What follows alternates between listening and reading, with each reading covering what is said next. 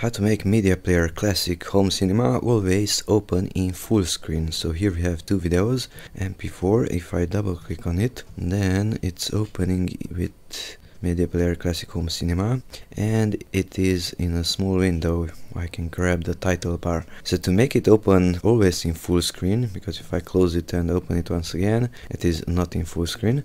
So right click on it, go to options, and on the first one, which is called player, we have remember last window position. Check that one.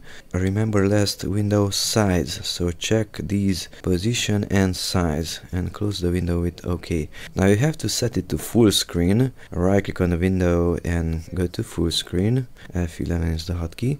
Okay, and now we have to exit from the player. Right click on it and exit. Alt+x is the hotkey. Now it remembered the full screen state, and next time when I'm opening the same video, it is in full screen. The title bar is not visible. Okay, we can exit from there, play another one, and it's also in full screen. Alt+X to close it.